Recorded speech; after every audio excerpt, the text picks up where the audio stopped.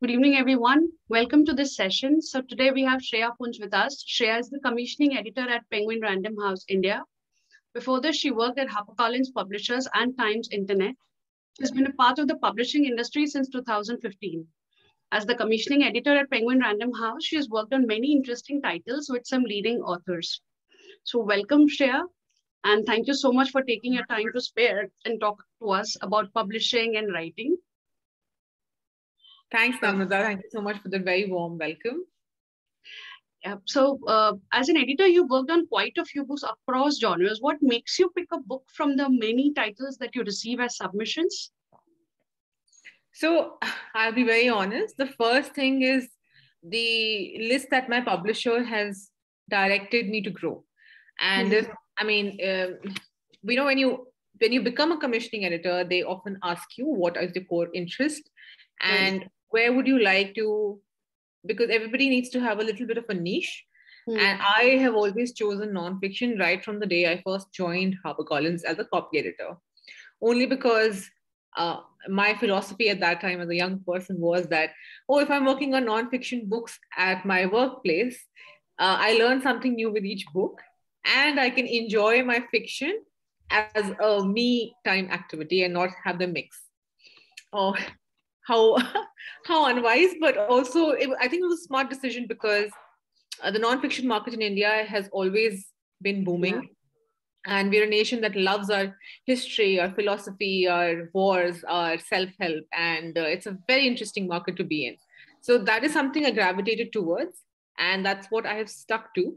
So when I receive proposals, I almost often do not look at too much fiction unless it's something which I know I will personally love a lot.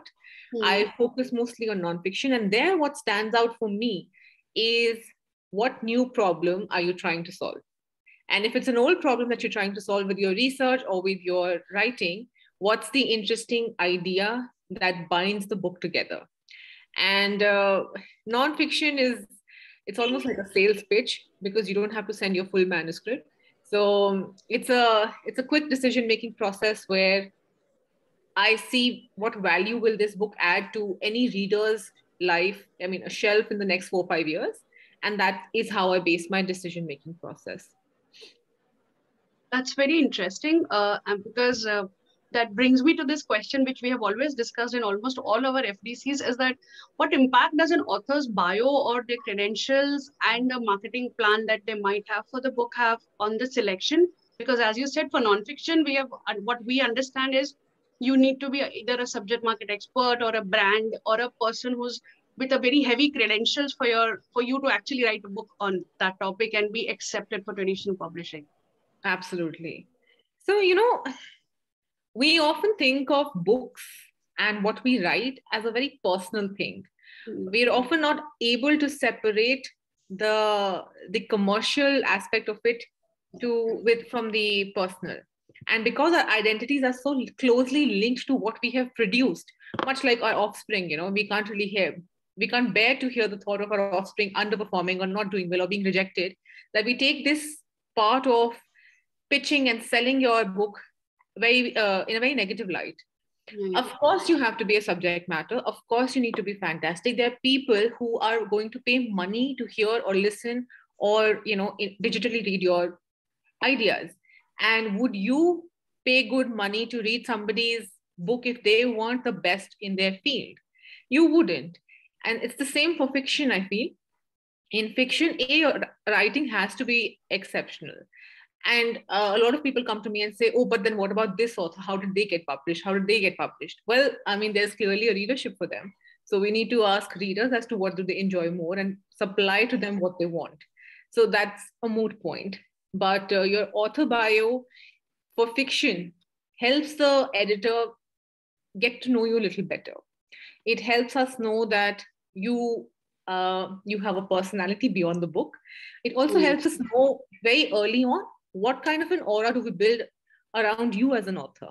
Right. And are you the quirky author? Of course, people like to be fitted in pegs for easy marketability. And so that's a question we ask ourselves. Is this person somebody who will do well in interviews? Are they someone who's comfortable with the idea of, being on Instagram lives? Do they have a social media presence? Because some authors are very introverted. They do not want to use social media. They are purists. And I feel like unless you have already established yourself, purists will not last too long in a world which is so heavily into social media and where people are guided by almost herd mentality, even in terms of book promotions. So your author bio matters a lot. It has to be interesting. It has to be crisp. It has to highlight the best version of who you are. Almost think of it as a first date. And so it has to make a very good impression. The marketing plan, I mean, I say this often, you don't have to have a plan. You just need to show the publisher that you have intent and that you may have contacts which could come in handy, that you're willing to explore the various connections you have made in your life to tap into sales. So essentially what it shows is an intention to sell and not just an intention to publish, because you don't want your book to be published and lying in the warehouse with no movement. Very true. So, are there any favorite categories in nonfiction that you usually prefer, or do you actually go through every nonfiction title that comes and rely only on the writing that comes to you? So categories are something we get an indication of from the bestsellers over the last 5 years. Every week we get a Nielsen book scan, which allows us to see which books have shown the maximum movement week on week, and it gives you a fair idea of what the trend is. Right. Another thing that that makes for this decision making is the fact what's happening in the world. So now if I am looking at the news, I know that in the next 2-3 years, a book on climate will do really well. Yeah. A book that is either simple or hardcore research. I also know when the market is booming or when there's, right now, if you see the way content is also being made, there's a lot of interest in, say, investments. A lot of people want to take charge of their money. So you will see a slew of those kinds of books from people who already have a large database of content consumers. And if you're talking about research-led nonfiction, I just signed on this fantastic book on it's a military biography. And the reason why that stood out is because this person has never been spoken out before and they've led a very interesting life. So interesting that parts of the book have not been revealed to us because it's still, the author still needs sign off and clearances from the army. So that I know instinctively will do well because it's revealing a facet of Indian history, which has hitherto never been covered. So you see, everything has to be either unique or on trend, or it needs to be something which is forward moving, where I know and I can anticipate that this book will have a demand. So if I sign on it in 2021, by the time I publish it in 23, I know the market is ready for a subject like that. And of course, you can always look to the West. What is a trend there in January will become a trend here by next July. So I've always seen a latency of about 6 months. And it's always held me in good stead. I always look at the New York Times bestseller and I see which diets are picking on, which fitness trend is here to stay for at least the next 3 years. And that's always, it's important to have your ear to the ground to then be able to pick and choose which book should make the cut. So, Shreya, though this question was not there in the list, but this actually, I'm curious to know now that has it ever happened that you have approached somebody on, say, social media or by reading some article because you saw that that person had a book in them, because they were a subject matter expert on a topic, they were talking so much that you could actually push them to write a book and commissioned them? How I am so glad that you asked me this because that's the majority of my commissioning. Okay. I mostly approach people and I go to them with an idea.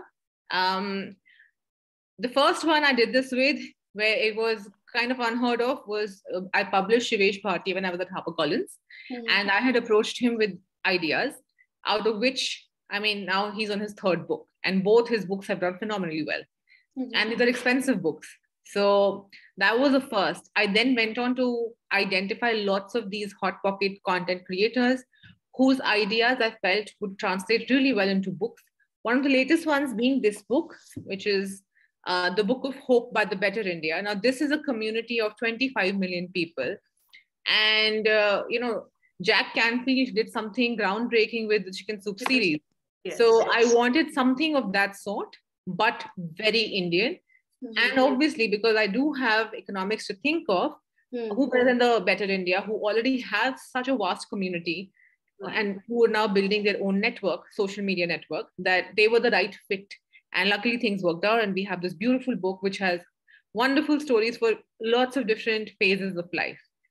And that part of commissioning is very interesting for me because it often leads to great new projects. And it's actually my favorite way of commissioning, where I go to a person and approach them with an idea, and then we make it up from scratch. Because then when the book is published, it's a whole different feeling. You know that this was something that both of you worked on together, and it's quite nice.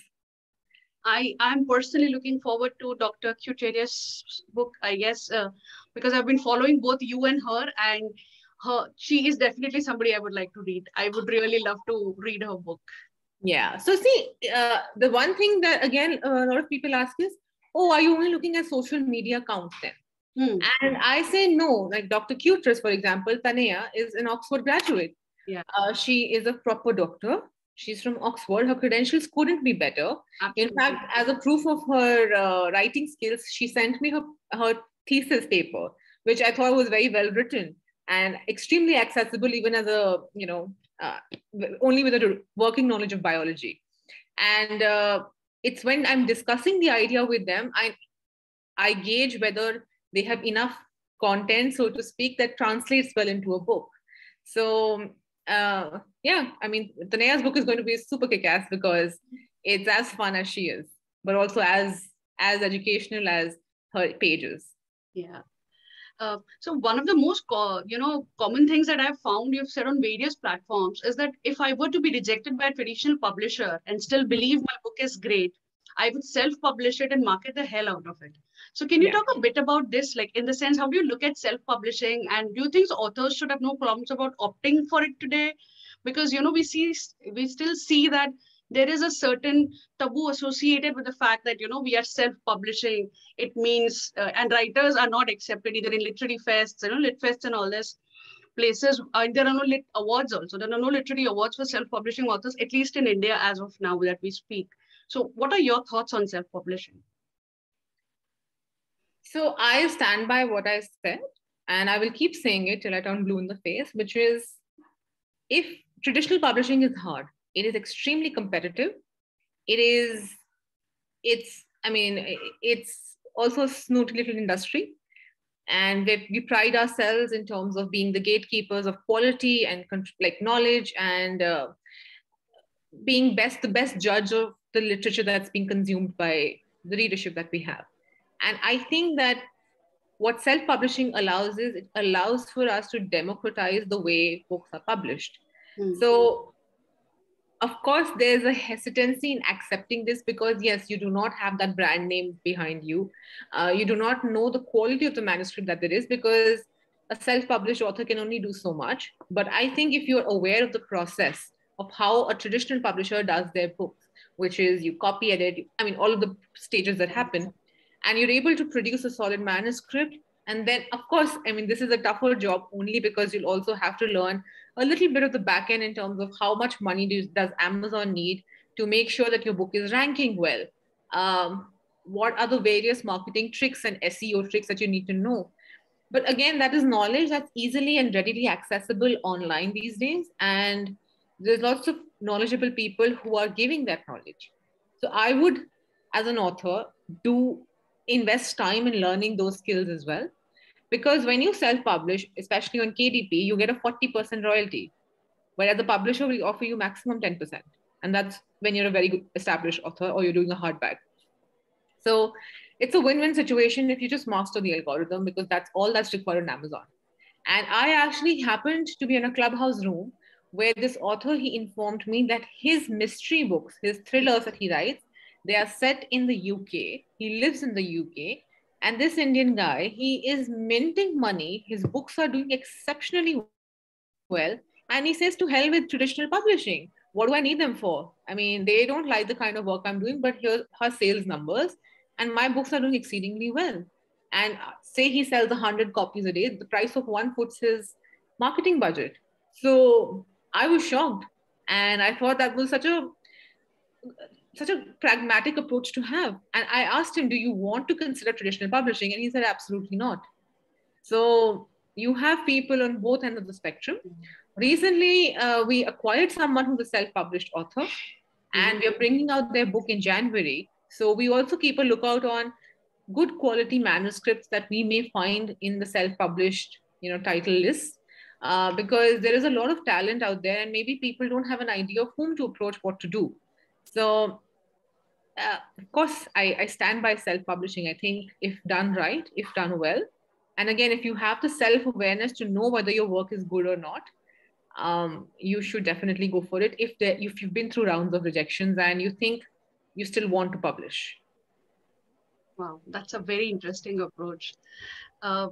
You are extremely active on Instagram and have been using it to educate a lot of aspiring writers. So what would your advice be for authors trying to create a presence on social media, and any top 3 tips that you could share which they could do to create a presence? So before I started my account, I did a lot of research. I swear by research. It prevents you from unexpected surprises. Yeah. I learned that the key to anything creative is consistency, and to have a framework of rules and regulations where you feel safe enough to then, experiment in terms of content. So the first thing to do, I suggest, would be to define what you are going to use the social media platform for. Identify one or two. More than that, it gets exhausting. At least it has been for me. So, for example, I've completely stopped being on Twitter and now just mindlessly scroll through it when I'm tired. But I'm active on Instagram and I actively engage with people. So see what your boundaries are, experiment with the forms, and then see which one fits your work the best. So if you're a poet, perhaps Instagram is a great tool, because we've all seen Rupi Kaur. That's the biggest example we have. And we've all seen Nikita Jain. So you could start by sharing poetry. Now that's also become a dated concept. So see how you can do it differently. What is it about your writing that stands out if you would describe it to a friend? And then try and translate that USP into your Instagram or whichever social media account you've chosen. So the other thing that I discovered and I have come to realize is, what value are you offering? Are you entertaining? Are you making people emotional? Are you writing the kind of content which you would want to share with people to express sorrow or grief or joy or happiness? Are you giving them words to express themselves? Or are you giving them knowledge, for example, business tips or life tips or career tips? So you have to provide some value, or maybe you're just damn entertaining. And that's also great. So, for example, there's an author called Richa Mukherjee, who's done 3 books with HarperCollins, and her reels are hilarious. So I love her writing, but I also really enjoy getting to know her as an author beyond her writing. And so she uses her Instagram to connect with her readers that way. So, so first you have your platform and your consistency. Then you have the intent behind what you want to do. And then the third thing I would be is have fun with it. Please don't think of it as a task. Nothing that seems like a task will be fun, and your audience will find you boring and it'll go nowhere. So have fun when you're doing it. Know that you're doing this as an added layer to your personality, and done with it. That's great.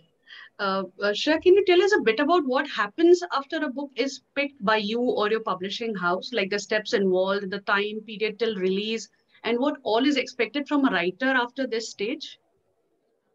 Sure, I'll be very glad to do that. So once you sign on, so okay, let's say you sent in your proposal and your manuscript, and the editor whom you sent it to gets back to you and says, okay, congratulations, we are very excited, and they send you an offer letter.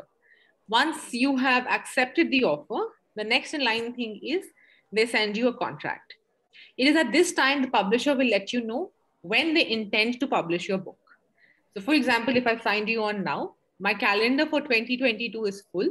My calendar up to July 23 is full.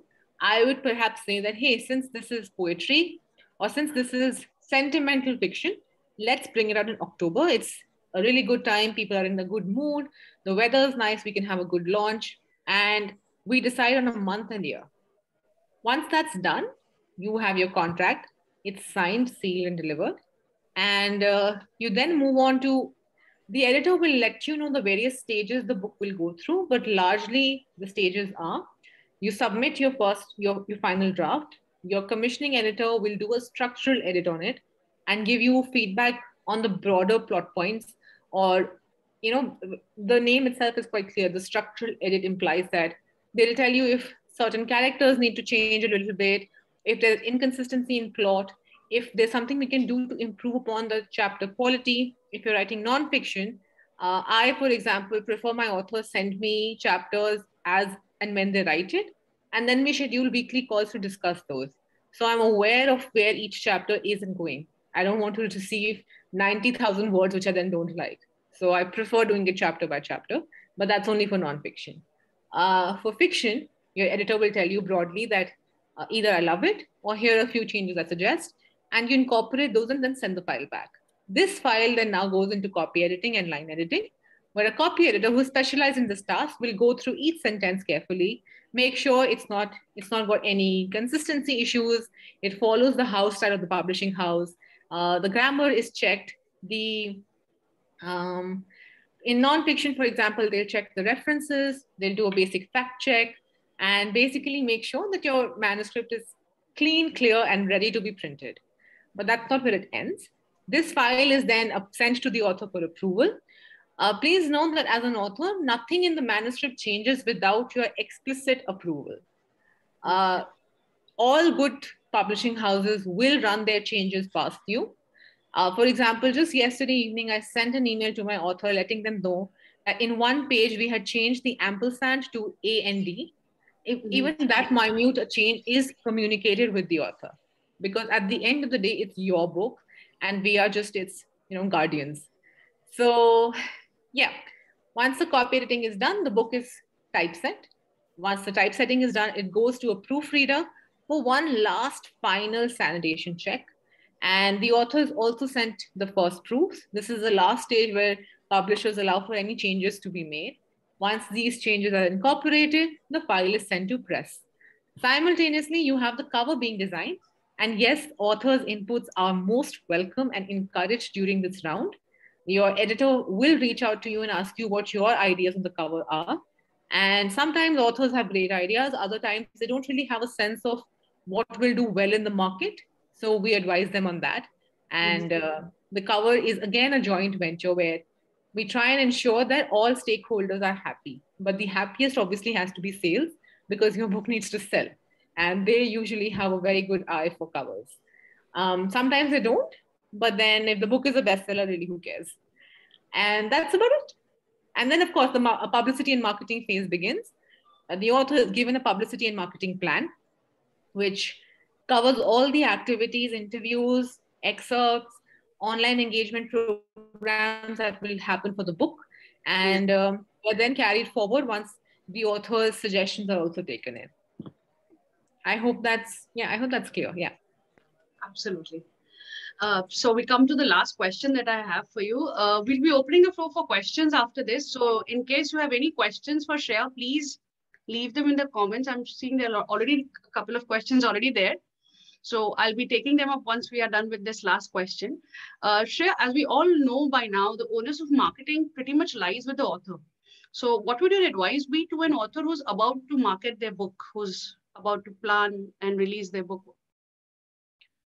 I would say start marketing it in your head as soon as the contract is done.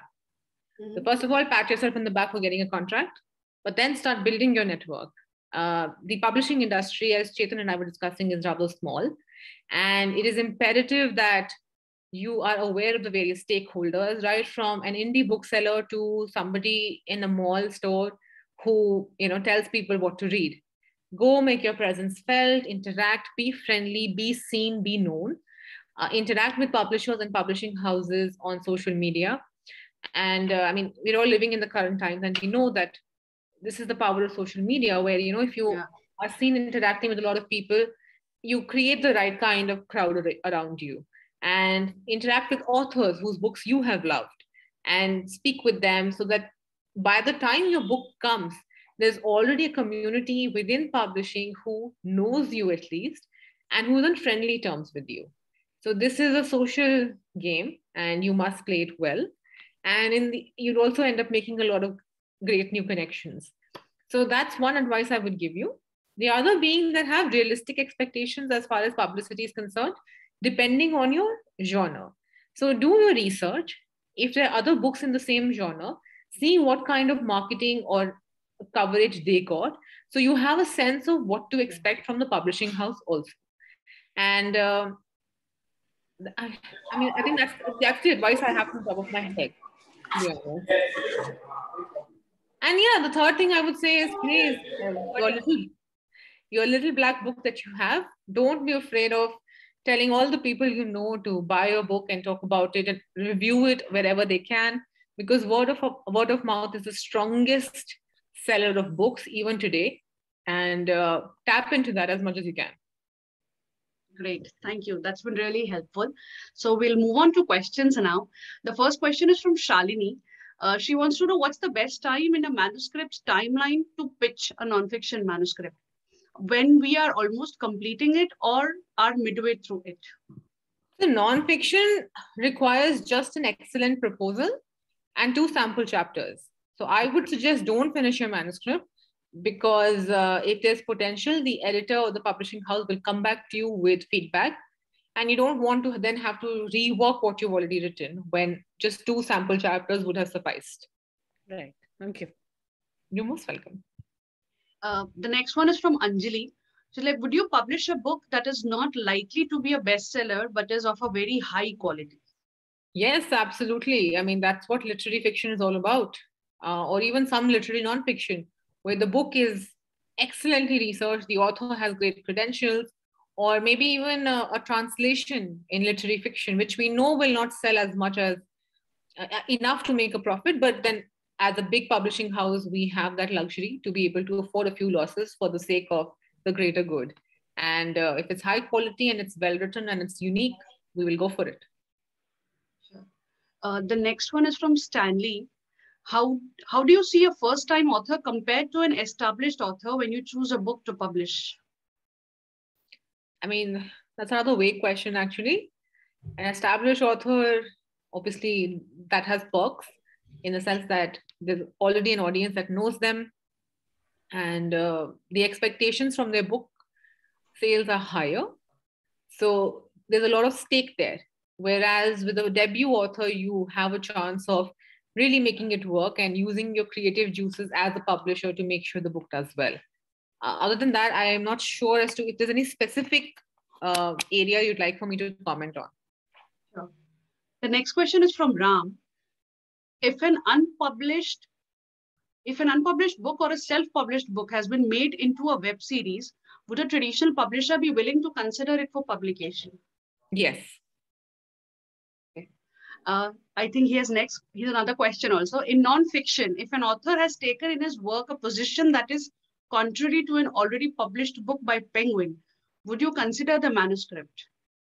It will be considered for its own merits and arguments. Okay. The next question is from Richard.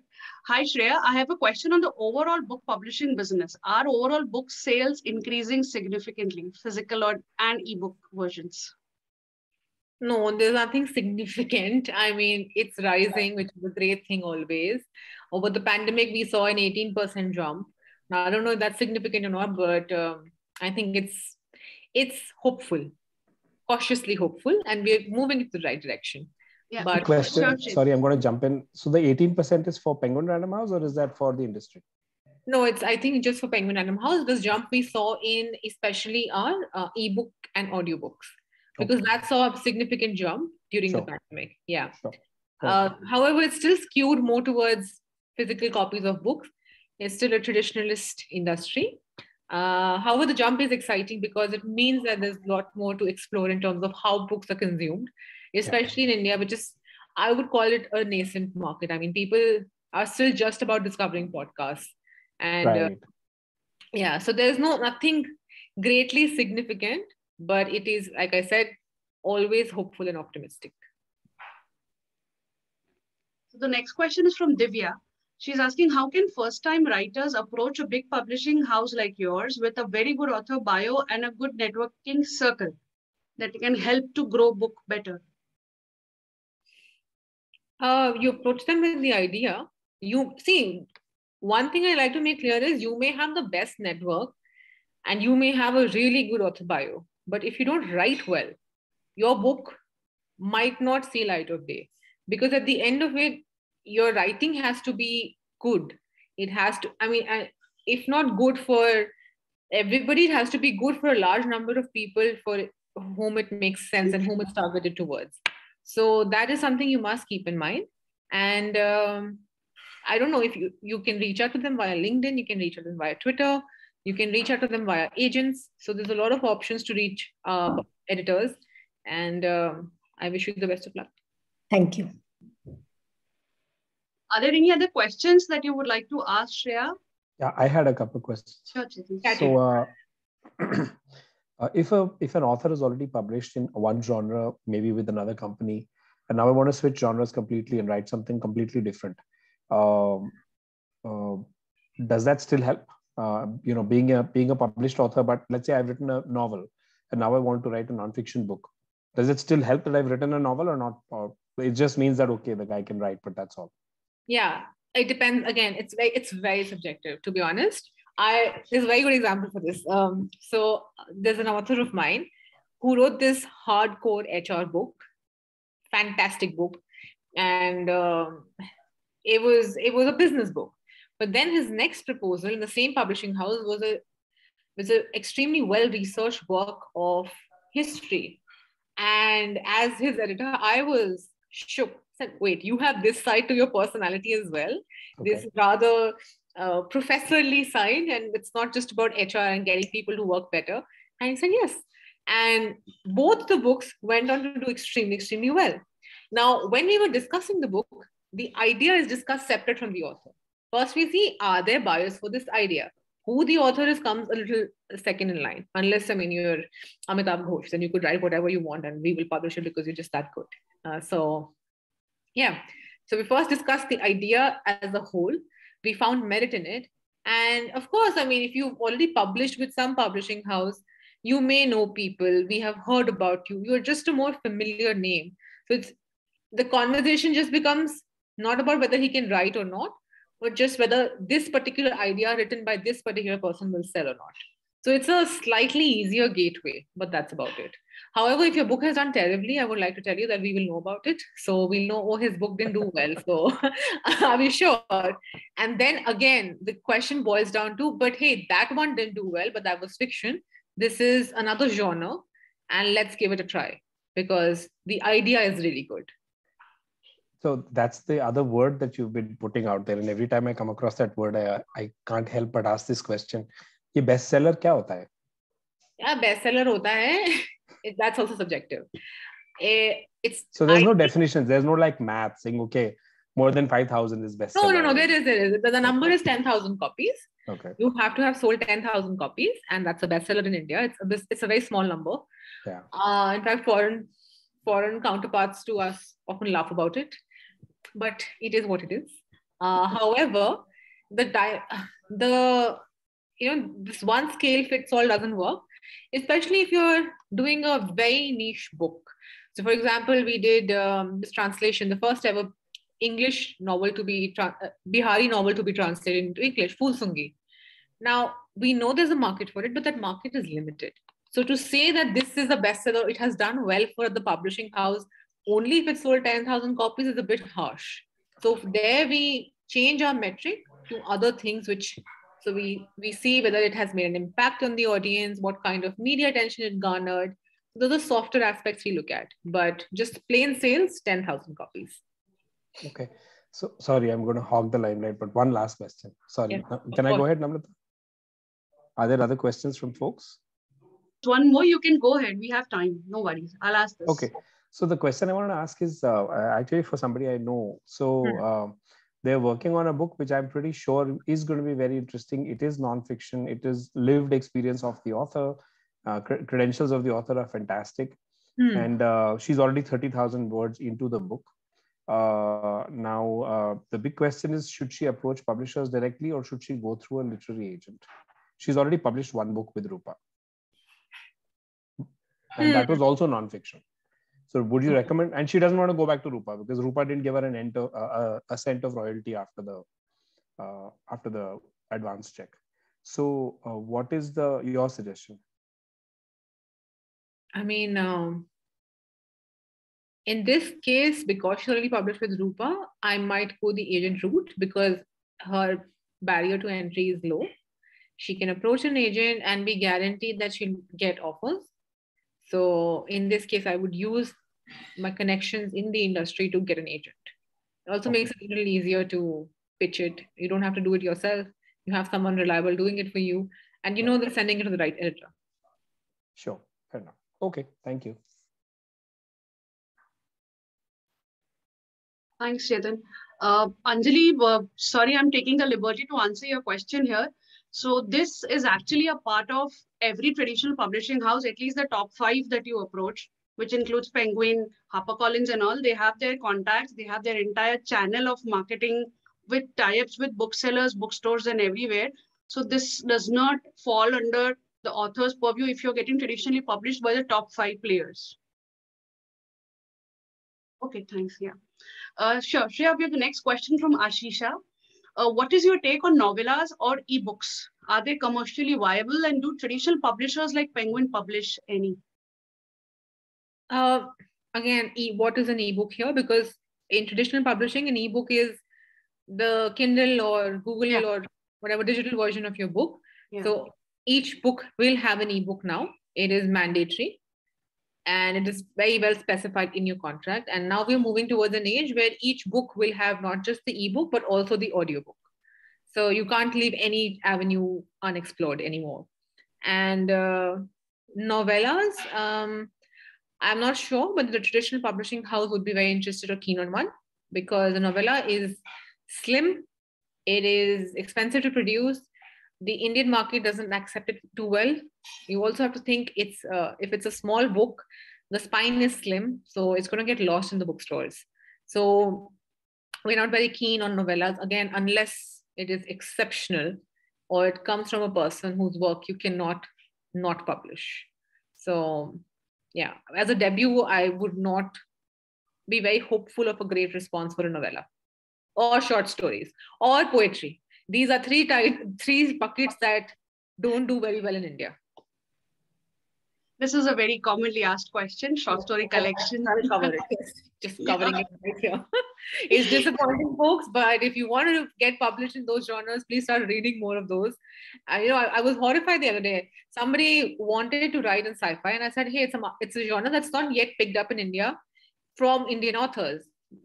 So they said, oh, how come? I mean, I love this genre. I said, which Indian author in this genre have you read? There are plenty. And they said none. I said, but you want to join them when you've read none of them yourself. So you realize nobody's going to read yours, which is why we won't publish it. So start reading Indian authors, pick up Indian books. For every one Western person you buy, at least buy 2 Indian. You will not be disappointed. And they're great books, guys. I mean, come on. What genres do you think actually sell well? If you were to recommend somebody to try, because you've said what don't. So are there some? It's not about which genre sells. All genres eventually sell. It's just that you see a few years where a certain trend picks up. So say 5 years ago, rom-coms were the thing to go for because love was in the air. This year, you must have seen there's a slew of COVID-related books or virus-related books or immunity and health and mental health-related books. So it's always very trend-based. And like I said, if you have written a book in a genre which is not doing well right now, maybe don't lose hope. I mean, there's this countless stories of very big authors who waited years and years. And it's not because those publishers were stupid. It's just that it was not the right time for that book. So you just have to wait for the wind to change a little and then be ready Be ready with your presence, be ready with published work, be ready with the network. So it's actually a great opportunity for you to build it, because fantasy will blow up in India. We love it as a culture, and your time will come. I promise you that. You know, I think people often inflate it like, oh, J.K. Rowling was rejected by 11 publishers. No, it's not that she was rejected because she was a bad writer or because the publishers didn't know. All editors have pretty much the same caliber, let me tell you. It's just that some, by the time it probably reached Bloomsbury's desk, the tide had changed and they perhaps saw that there was a market ready for this kind of book. That's it. Thank you. That's actually been very motivational and gives us a little hope in a sense. Yeah. Hi, Divya. We have actually collated a list of lit agents in India on our blog. I'll share that link with you in the WhatsApp group once this session is over. So everybody, I just wanted to, sure, Chetan. If you still have some time. Yeah, Yeah. So my question was regarding timing. You mentioned the amount of time that it takes, and it's a little shocking for an author to think that, okay, I submit a manuscript today and I might be looking at publishing it in it always October 2023. So that's like a 1.5 year long wait. Yeah. And that's one of the big things that really goes against traditional publishing, because self-publishing can pretty much be done instantly. But if there was a unique book, but which is time bound, something like let's say a handbook on a particular issue, a handbook on music, and or handbook on something which is current and which the author would like to see updated on an annual basis. Do you think that a proposal like that would even be considered by a Penguin upfront, or would it be smarter for that person to try and go and do a self-publishing, prove the concept, prove the volumes, measure all of that, and then go to a traditional publisher and say, hey guys, if you now want to hook up, we're selling 3,000 copies a year and we want to do an annual version of this handbook or something. What do you think? How do you think it will work? So first of all, if it is a time-bound thing where we know it has to hit the market at a certain time, only then will it sell, we make it happen. Okay. Those are called crunch titles, and everything then just goes at double the speed, or actually no, triple the speed. So that's been done before and it will continue happening, but those are very newsy topics that it happens on. And even then, there's a lot of hesitancy in doing those because you don't know the kind of errors that will creep in, and you also don't know the quality of edits being done. So, sorry, to clarify, if I may jump in, what I'm thinking about is more like an almanac or a Malayalam Marona, which will only come up every year. The timelines differ for each book, and if there is something that is topical, a publishing house will make it happen if there is a lot of profit there. If there isn't, where it hardly is, unless it's the US, where books do sell like hotcake. In India, the payoff is very little, but the time consumed is too much then. So now if it's an almanac, I remember Penguin has this quiz series, for example, or they do, there was one curated by, I'm forgetting, but they had an yearly updated version that used to go out. And that would sell quite a fair bit. But now in this current time, to have that going, it will really be dependent on the idea and what the sales team thinks of it. I'm not saying we're the best decision makers. Sometimes we do get these things wrong, and this could be a potential landmine of, a new way of looking at books, which is subscription, which is, every year the edition is updated. But mostly this is the format done in magazines or like those Manorama yearbooks. And publishers, for us to get a new ISBN, to have the whole machinery revolve around a few changes in the manuscript, can be a lot of waste of time for us. And again, it would really depend on the idea. Okay. So if someone does have it, I would definitely suggest you ask an editor as to, hey, if they could advise you on it. And if they suggest that you go and first try it out on your own, then go ahead and do that. But take somebody's advice on the exact specific idea you have. Okay, my last question, I swear this is the last question, is about the she, her after your name on the descriptor. Now, this is a very, very common and, very accepted thing in the US, but it's still very, very new in India. And I think we still fumble a lot around that because we are just not as gender informed. Yeah. So and gender sensitive. So what's your advice to, does it, firstly, if you get a submission from an author which is not sensitive, does it matter? And what is your advice to people who are writing to publishers and lit agents, not just you but any publisher or lit agent?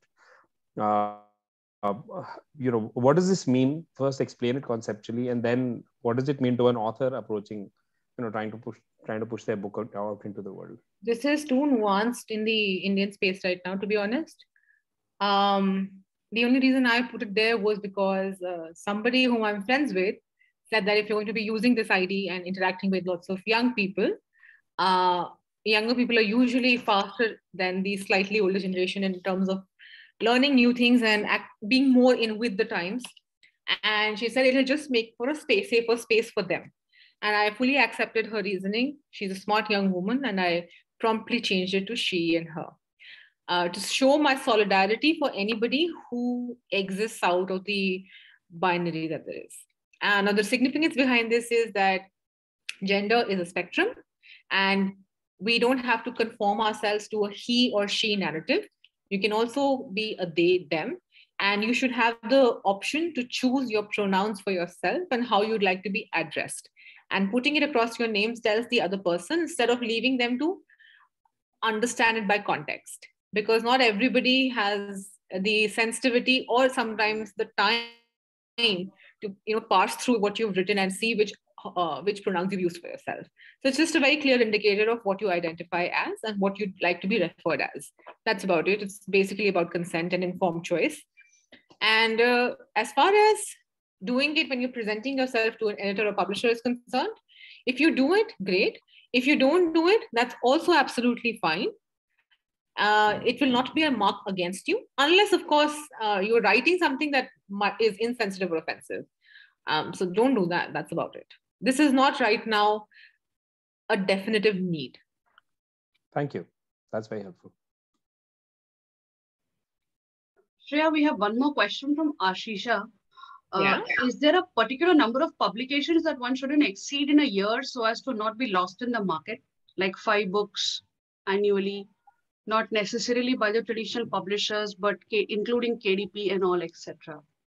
So I think what she's trying to ask is, are there any number of books that one should not exceed? Yeah, it's like, like if you, as an actor, do too many movies, you become there's a fatigue in the audience. And yeah, so you want to maintain a little bit of illusion, a little bit of distance from your audience as well, and give them a break from seeing your rather charming face or writing. So there is no, I don't have a figure there. I think that would entirely depend on the feedback you're getting from your audience. And by doing a bit of market research and seeing what works best for you. So traditional publishers, FYI, if you've signed a 2-book deal, it's 1 book a year, and we space it far apart because we don't want there to be any sort of fatigue in the audience or the media. So you no longer remain newsy. And just apply it on yourself, man. If your favorite author was churning out book after book and then telling you, please buy this book and that book, you just be like, okay, that's enough. I've had enough of it. You're pushing too much down my throat. Right. Not letting me savor the last one, and then you are with the new one. So just apply the same thing on yourself as a consumer, and you will have your answer. Would you want your favorite author to do this? I don't think so. True. Very true. But is there a number I have? I don't. Right. So everyone, I would like to announce that we are hosting a workshop with Shreya, where she'll be actually teaching you how to pitch your book. Shreya, would you like to tell us a bit about what you'll be covering in the workshop?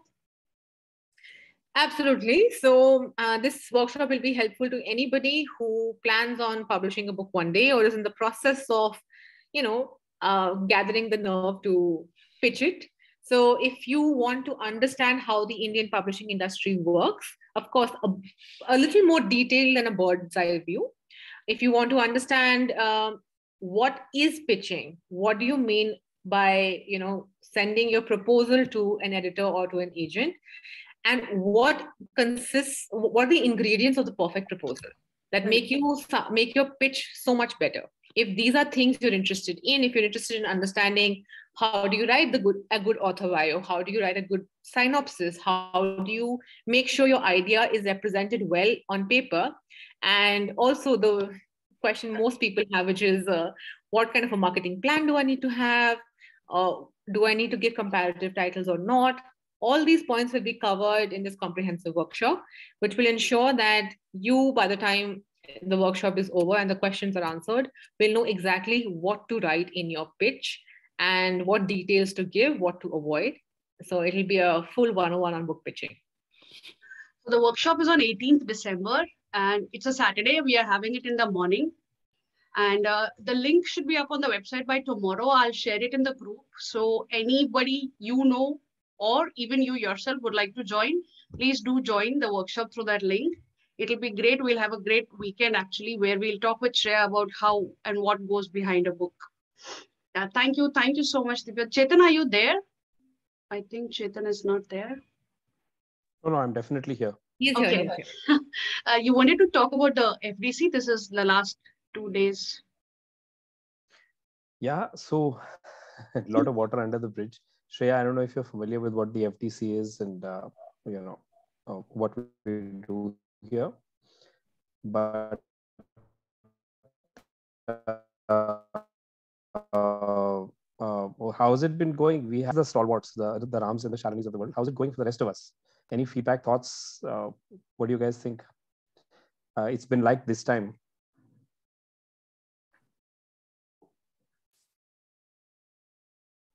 When I'm looking at the numbers, there's a lot of action that seems to be there, but it's still it's still, I think we're short of where we were last time when we were doing September. So we're at 223 right now. There's always a few people who haven't updated the tracker, but even then 223 is kind of a little slow. So, so I don't know if there was any particular reason why. Is bar there was no pandemic.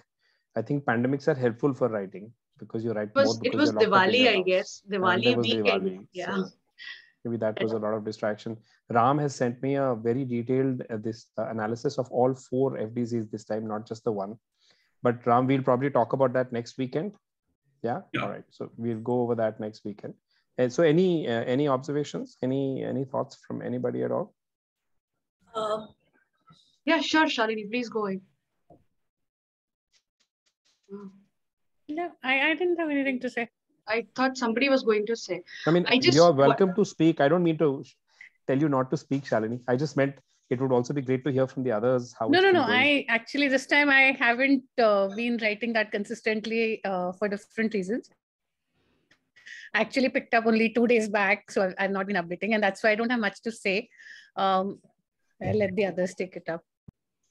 Okay.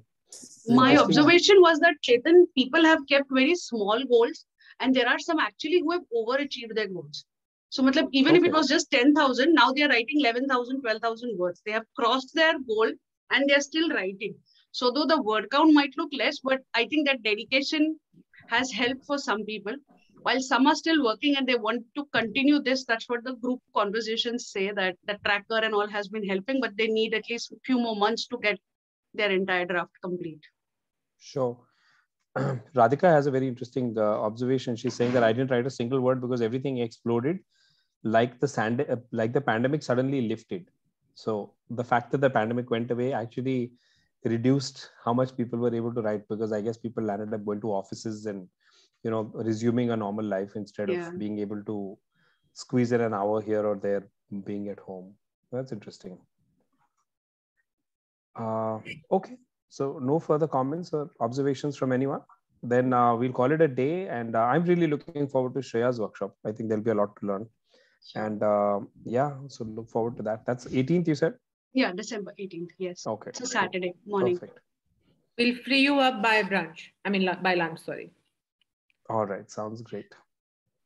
But it's fantastic to be able to talk to somebody who's actually in there doing the work real time as we speak. So the kind of information that will offer will be fantastic. That'll be great.